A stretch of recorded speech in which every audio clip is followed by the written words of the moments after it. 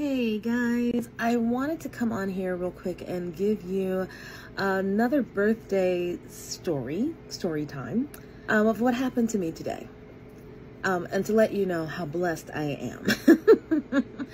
So last night I was up working on music until about 3 o'clock in the morning and decided to go to bed. As I'm about to go off to sleep, my mom's voice comes in my head and goes, "Look at your wrist." So with my eyes still closed, I feel my wrist, and I'd lost my tennis bracelet. Now, to backtrack, this tennis bracelet I purchased 2 years ago after the pandemic. The stores were closing, and I saw this particular bracelet, which was amethyst, opal, and diamonds.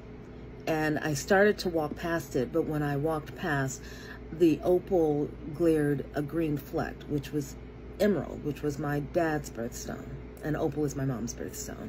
So I thought that that was my sign that I needed to have this bracelet. So I had it on my wrist for 2 years. When I felt my wrist last night and it was gone, I went into immediate depression. I'm like, oh no. So I immediately got up, tore up my apartment looking for it. I didn't find it anywhere, nowhere to be found. So my mom's voice is like, go to bed, maybe it's in your car. I'm like, it's not gonna be in the car. Someone is enjoying my gift, a $300 tennis bracelet right now, and it's my birthday month. So I'm like, okay.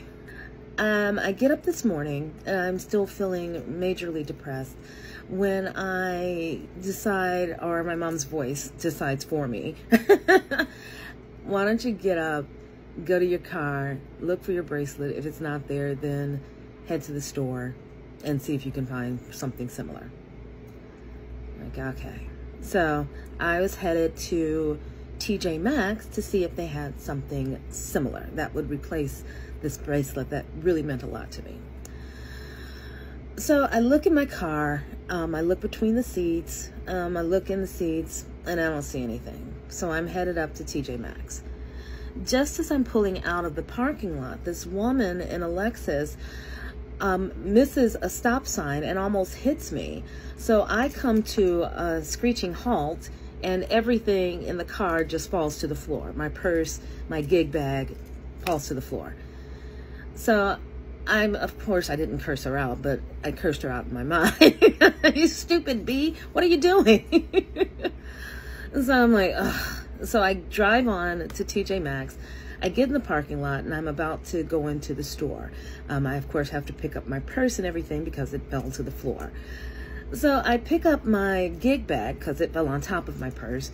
And then I pick up my purse, and I look, and there was my bracelet in the car, just like my mom's voice said. And here it is. My amethyst and opal bracelet.